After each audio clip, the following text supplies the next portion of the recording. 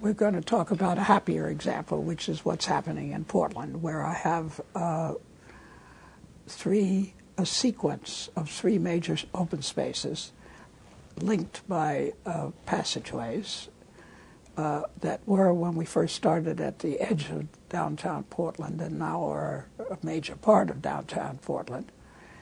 And we also did a transit mall, which is not under consideration for concern.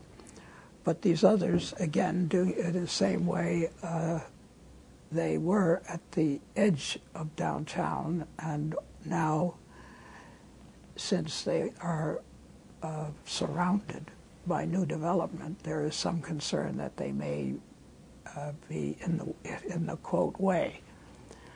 That hasn't yet happened, but there is concern about it, particularly on the part of people who own buildings around these open spaces, who are desperately anxious to keep them and the open space that we designed for it.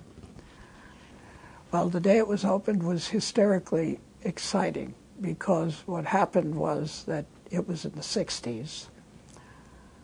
All the young people from miles around appeared on the scene and started jumping in to the fountains.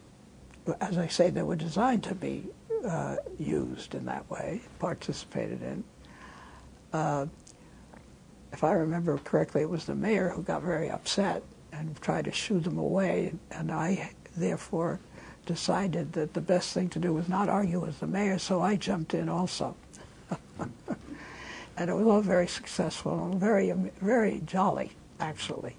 And there was a lot of fun about it. And it really did establish the notion that this was a different kind of a park than the usual kind of a park. I was called back to Portland about 10 years ago, some 20 years after the project had been built, because the Parks Department had some concerns about the growth of the trees. Again, there had been some problems that some of the pumps needed fixing.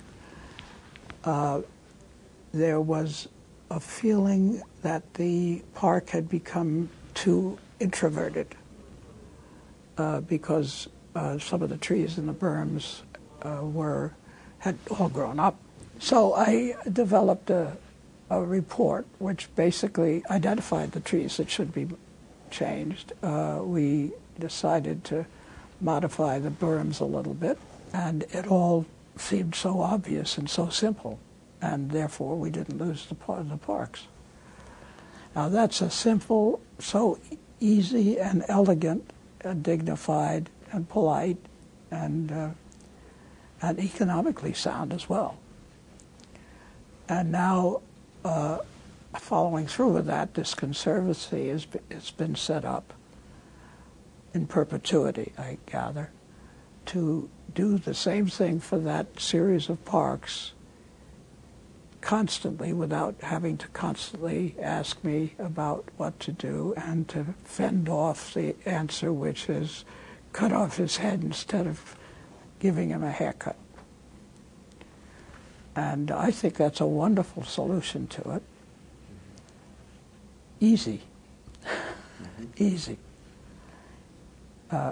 Inexpensive.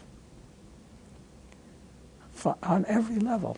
Socially sound, because the parks are very much admired.